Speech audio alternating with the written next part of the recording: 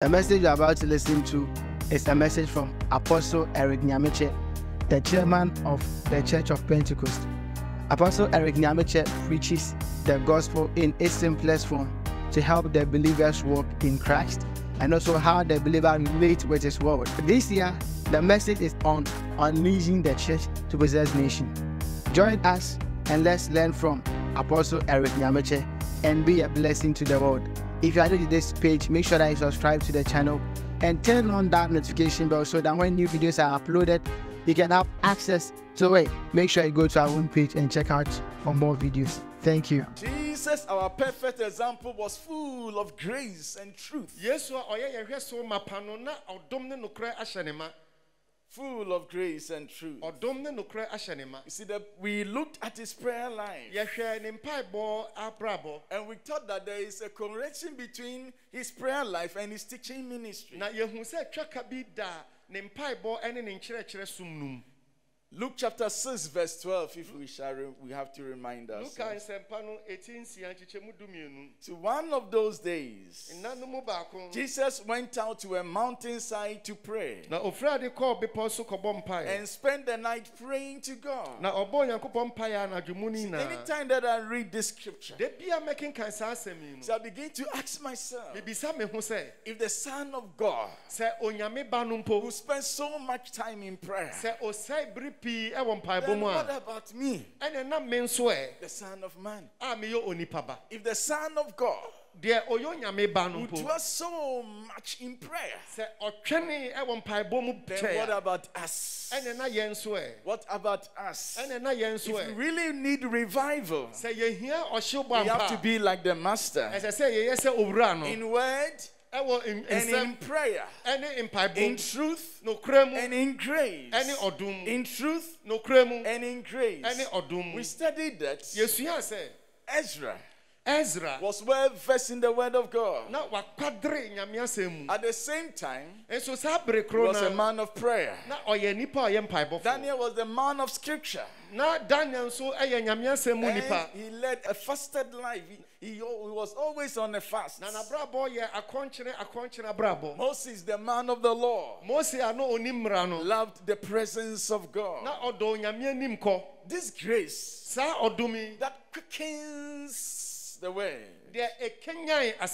is activated in prayer. And this grace, which we have defined as God's supernatural ability, that enables ordinary men, ordinary people, to do extraordinary things, is boundless and measureless. We therefore need to seek to grow in it through prayer and much prayer. The Bible says in Acts chapter 4 verse 33 that with great power the apostles continue to testify to the resurrection of the Lord Jesus. And God's grace was so powerful at work in them all. God's grace was so powerful at work in them all. So the grace works powerfully in us. But I like the King James. It says great grace was upon them all. If we have something like great grace, then we can have greater grace. That is why Peter urged us to grow in grace and in the knowledge of our God. That is to say that grow in the truth and grow in grace. So for us to build a revived church, we need both the word and prayer. Much prayer for greater grace. Tarrying for the Spirit for grace, for greater impact. We need it. See, prayer, brothers, it's not just a mere communication between God and man. This is what we were taught when we were growing up in Christ. But this is too elementary. Prayer is communication between us and God. Yeah, we have heard it. But this one is elementary. Prayer is not primarily for asking and receiving. So for many Christians, you see them in prayer when they are in trouble. Because they'll go to prayer when there's a need. Prayer is not merely for binding and losing. So these days we have filled our churches with binding and losing. You see people encouraging us to clap and pray. Clap and bind the devil. See, prayer is more than this. Prayer is dependent humility on God. It is realizing our helplessness and asking God and throwing our whole life on the grace of God. Prayer is to fellowship with the Spirit. And intimacy with the Holy Spirit. Where the Holy Spirit imparts our life and renew us our strength.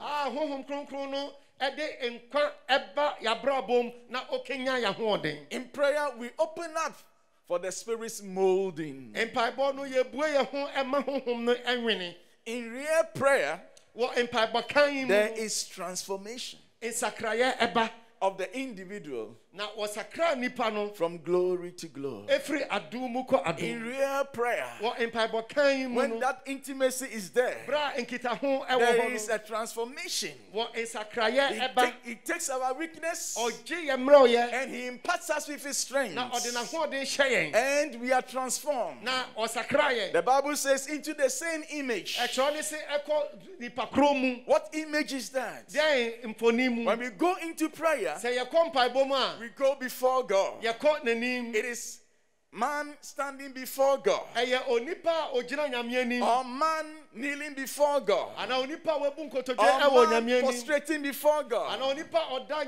Your prayer posture does not matter. What matters is that you are beholding his face. And as long as you tarry, the Bible says you will be transformed into the image you are seeing. That is why when Moses came from the mountain, he had to veil his face. Because from glory to glory, he was transformed into the image he was beholding. To the extent that when he came down, his own brothers were running away from him. This is prayer. It is not how much you shout, but how intense you watch his face. It is not the fasting. It is not what we call prayer, but your ability to gaze on his and allow him to work on you. See, because it is very important that the knowledge of the truth is like picking grapes from the grapevine. The harvester, or in this instance, the preacher, or the pastor, or the elder, must be willing to go through God's wine press where the grapes are crushed. It is a juice from the grapes that satisfies. But the juice will have to flow from the bosom of the pastor.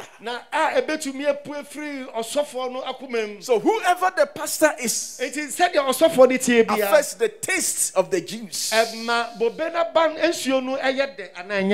Let me just say this. You see, we are containers that receive life from God. When we used to be in the village, we place barrels at certain vantage points to fetch water. Sometimes it will rain in the barrel, and depending on the condition of the barrel, you are unable to drink the water because the barrel is so dirty that even though you have had rain from above, you still cannot drink it because the condition of the barrel is not allowing you to feed on the clean water from above. Na etode bia nsuo no betode nsuo na ebeto no so ye nsuo a eye kroje nanso ebia na ankre no emufi ene se de emu ade yete no na wantumi amfa ankre no mu nsuo no bi anom antumi amfa anye bibia. The man behind the sermon, onipa objina asem nechi no, is as important as the sermon. Ono so ni hu hia se asempa nankasa. The sermon is anointed because the man is anointed. If we said the it is a holy sermon because the man behind the sermon is a holy man. If we said the sermon is powerful because the man is full of unction. If we said you cannot negotiate what I have just said. Dead men who preach dead sermons, and eventually they will become undertakers of churches. They kill churches. We need to rise for life. It's rise for life. Yes, sorry. Sometimes when people are putting premium on, change my car, give me this car, so you are just putting premium on the wrong things.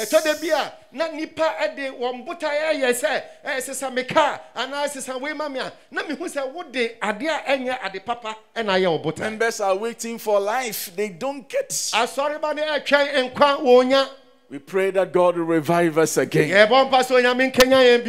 See, the impact of a man's ministry depends on the spiritual character of the person. The impact of our ministries, the impact of your parenting, depends on the spiritual character of you as a parent. And the Puritans, my friends, they knew this too well. So I've always said that these Puritans sought for godliness in all they did. And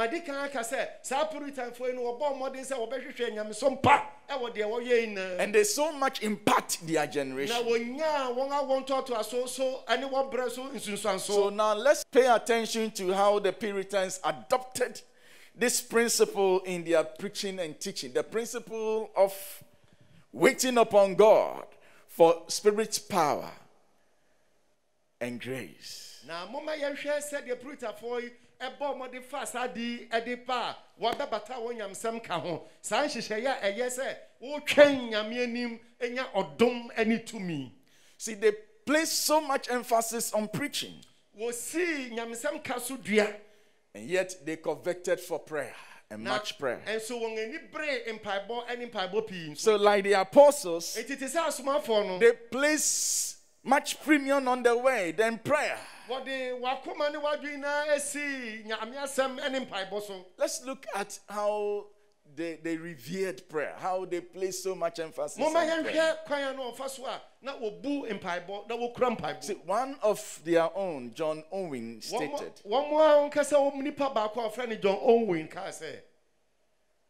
the first and the primary duty of a pastor is to feed the flock by diligent preaching of the word.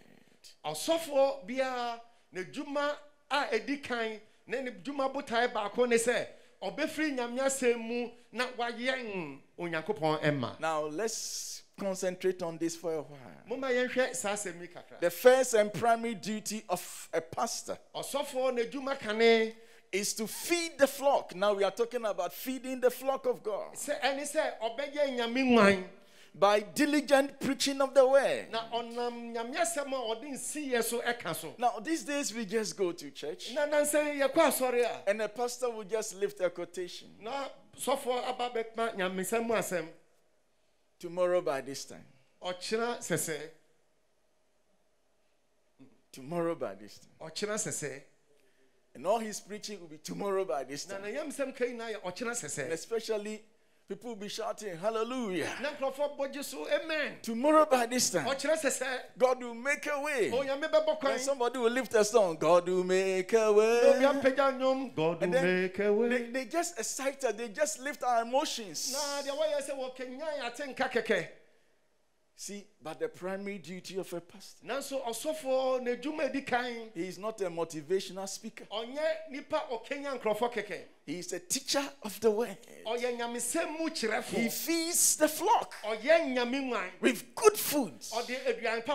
Paul told Timothy, labor in the word. Labor in the word.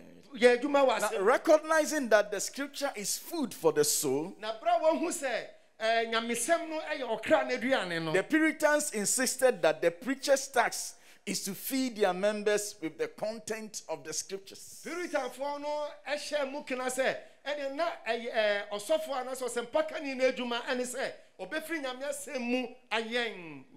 Not the dry hacks of their own ideas, but the life-giving, life-transforming word of God. Now Peter admonished in 1 Peter 4 verse 11.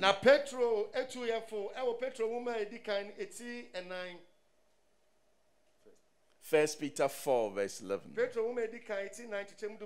Now listen. If anyone speaks, they should do so as one who speaks the very words of God.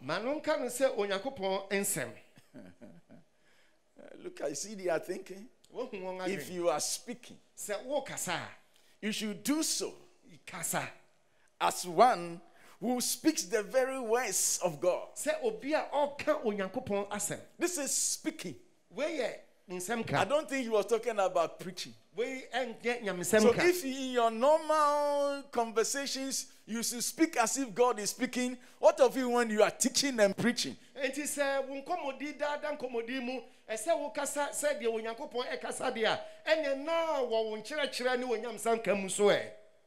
See, it is worth noting that just because preaching is feeding the congregation with the bread of life, and the Puritans defined the pastoral work in terms of preaching first and foremost.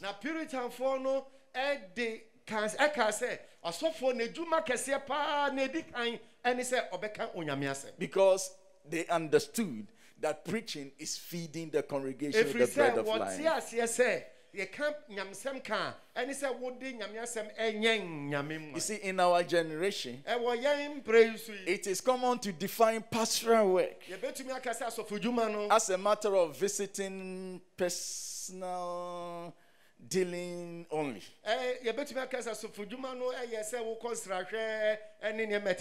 To oppose it to public preaching of the word. See, a person we say maybe a bad preacher,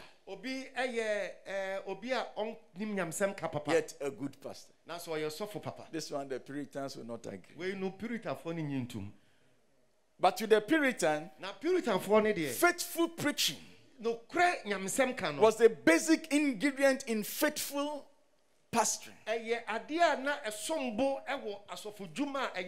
Faithful preaching. It is a basic ingredient in faithful pastoring. The pastor was to labor in the word, or the elder was to labor in the word as his prime task.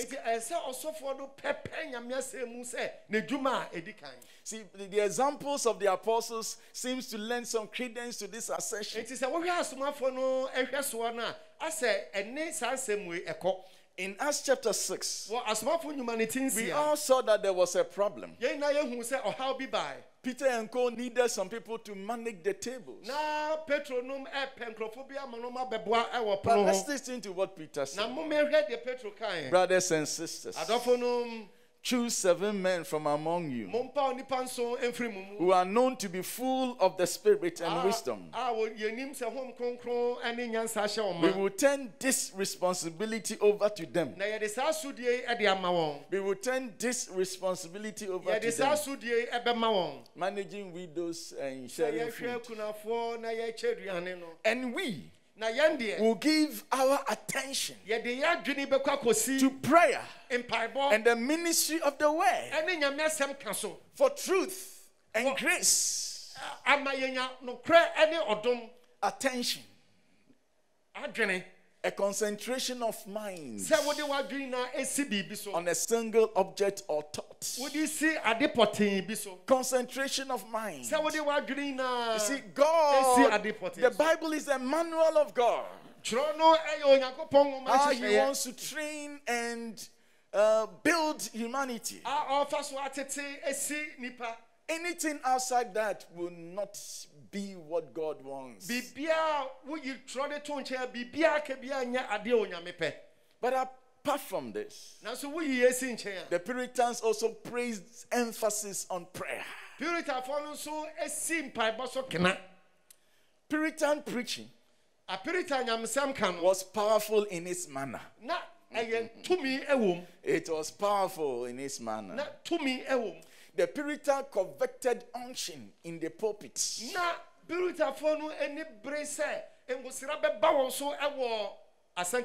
They coveted unction. The anointing. See, what we call anointing is much grace. That is the definition of, say, anointing one is soon. What that means is that there's so much grace on his life. So when we are preaching, the Puritans sought for unction, anointing. They coveted preaching in unction in preaching. The shedding of spiritual influence upon a person is what we call the unction. They expected the preacher to speak from a full heart in good earnest. With light and love and weight, kabod. They expected it.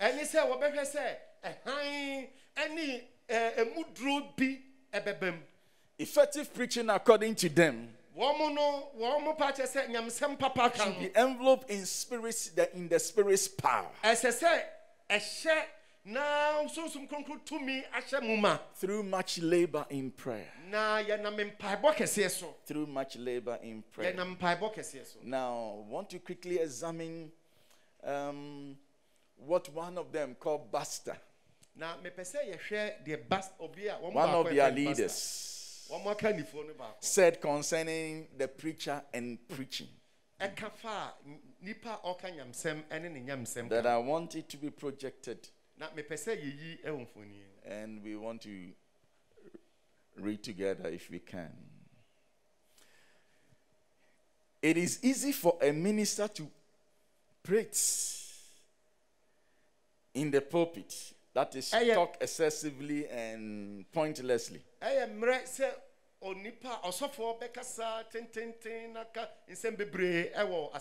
But to preach is not easy. The The other time I was telling somebody that what I really fear is preaching. I said, hey, you too. Say, hey, also. Hey, you don't know. You see, when I'm about to preach, there's this kind of holy fear that comes upon me. When I enter into my closet to prepare, those are the times that I don't even want my wife to come. When she knocks at the door, I say, why? Sometimes she say, oh, sorry. Someone is looking for you. As for this one, you have to come. You have to come. As for this one, you have to come. There was this man who gave a testimony about Billy Graham. He says that he didn't know that Billy Graham was such a man. Even though he was so close to him. There was this day that they were just about to go, Billy Graham was just about to go and have a crusade, about to preach.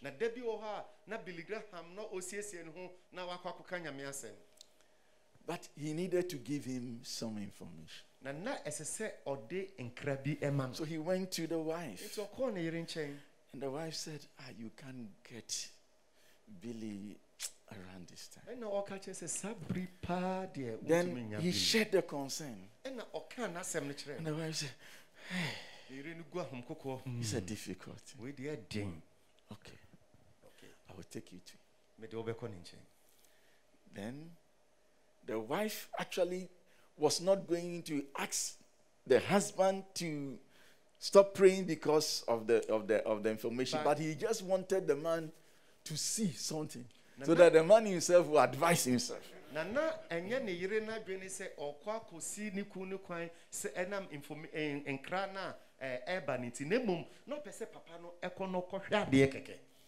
So he just went to the prayer closet and opened the door quietly, and then he pushed it. And the man said, I saw this huge creature lying prostrate on the floor, sobbing.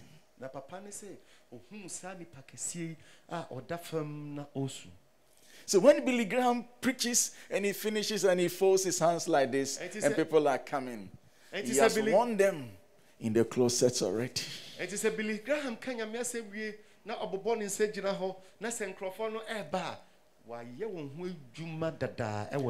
I would like to end here. And God willing, I'll continue from here next week. But wherever you are, and whoever you are, you are also a believer and preacher. There must be life from you to the outside world. It is this life that will give us victory over the kingdom of darkness. And if you're an elder or a pastor, then tonight I've spoken to you directly.